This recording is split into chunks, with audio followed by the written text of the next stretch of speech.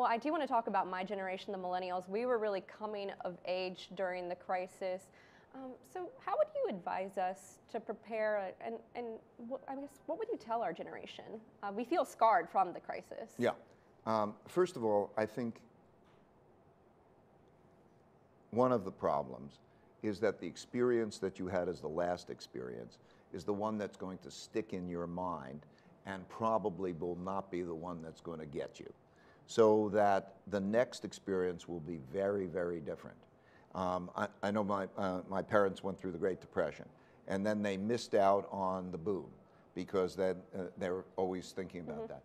And so I think that what they need to do is see all of those crises. That's why you can see inflationary ones and see all of those, and once you get that perspective, I would say 3 things to your generation, okay?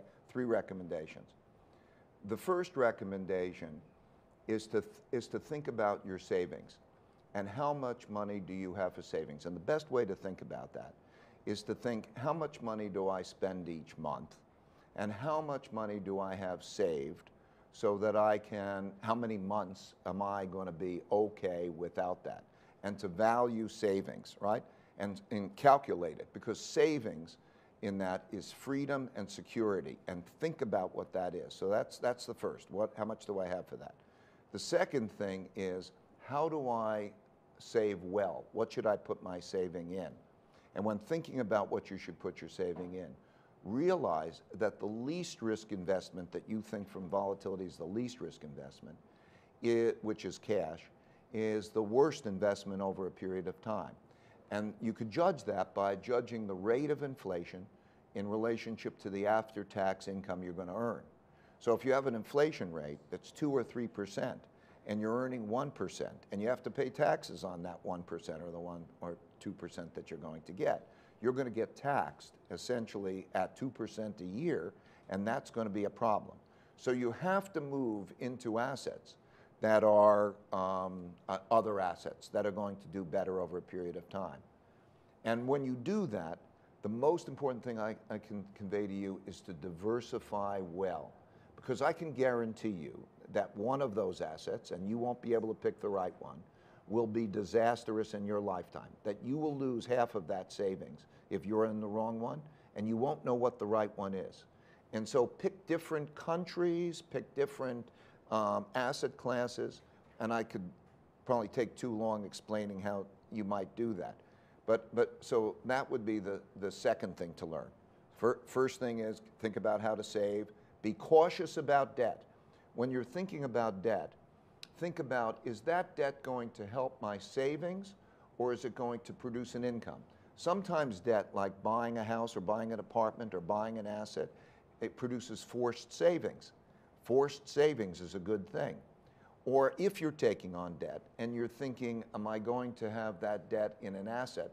That asset better produce more income than the cost of your debt. If you're using debt for consumption, that's not a good thing to do. Okay, you're giving up that safety. So number one is think about how much you save and think about whether that should be how you borrow. Number two, make sure that you think about the diversification of that, not in cash. And number three, do the opposite of what your instincts are. If you're going to play the game, it has to be the opposite of what your instincts and the crowd says, because the market reflects the crowd. So you want to buy when no one wants to buy, and you want to sell when no one wants to sell, right? Right. So, and that's emotionally difficult, and probably you're not going to play that game well, because it takes a lot of resources to play the game. We spend hundreds of millions of dollars each year to try to play that game well, and it's a tough game to play well. So I would caution you about the market timing game, but I would say that if you're going to do it in the ways that are uncomfortable, because they're opposite your instincts. That's really good advice, Ray. One more thing that really resonated with me in the book was, if in the next downturn, some of the implications could be the impact on pension obligations, health care. Is my generation going to be on the hook for that? Yeah. So we pay a lot of attention to debt, and we should, but pension obligations and health care obligations are just like debt. There are obligations that require cash to fund those things. And when you think about that, we don't have enough money to fund those things. And so there'll be a squeeze. And I think that's also part of this political conflict, because when you say to somebody that you're not going to be able to fully fund their pension, or how are you going to fund it, what are you going to take it away from in order to fund it? Or if you think about the healthcare issues and so on with the demographics, and those require taking things away from people that have been promised to people, and or do you print the money? These are issues that will be important for your generation. And you know, not only are you an incredible money manager, but you're also a really big philanthropist. And when you're talking about the next downturn, you're also bringing up some big social issues, the wealth gap. How do you think about that? How do we address this issue? Because it sounds like it's going to be a very big problem. Yeah, I think capitalism has got to work for all the people, and democracy's got to work for everybody. And we're in a situation right now, because of a lot of things, that it's not working for a large portion of the bottom 60%. I separated the averages to the bottom 60% and the top 40%. I could have done it the 80% or even 95%. And it's not working for a large percentage of the population. We don't have adequate education. We don't create bottoms. In many cases, my wife works in Connecticut to try to help what are called disengaged and disconnected youth. Let's give you a picture.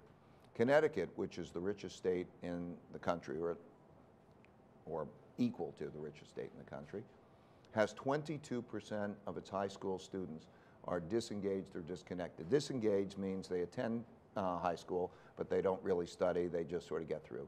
And disconnected means they don't even know where they are. 22%. Those students, those people are going to be on the street. That's a problem. There are school districts in which they have to share books, or in some cases even have to share pencils. They literally will break a pencil in half and sharpen it from both ends, or pass it around and so on. And that issue about opportunity in terms of education or even income opportunity. There's a population that in that bottom 60% where opiate use is rising and suicides are rising. That, I think there has to be considered a national emergency in which we create metrics. What are those conditions? And that there should be a dealing with that. I think that these things can be dealt with much, much better, but it has to be treated in a way that that's dealt with. And it has, by making them productive. I don't mean by giving money or by giving welfare, but by doing certain things, probably in private-public partnerships, in which the private sector, that could be business sector, together with the government sector, can do the checks and balances to make those things productive. I see many of these cases. I fund, for example, microfinance. Grameen America is one, but a number of those. And the capacity to lend somebody $1,000 and get paid back, not 99%, 98% payback rates. And that $1,000 can create the purchase of a rug cleaning piece of equipment, and that person's in business to be able to be productive. Those kinds of things need to be thought about, because if we don't have capitalism working for the majority of people, it's going to be threatened.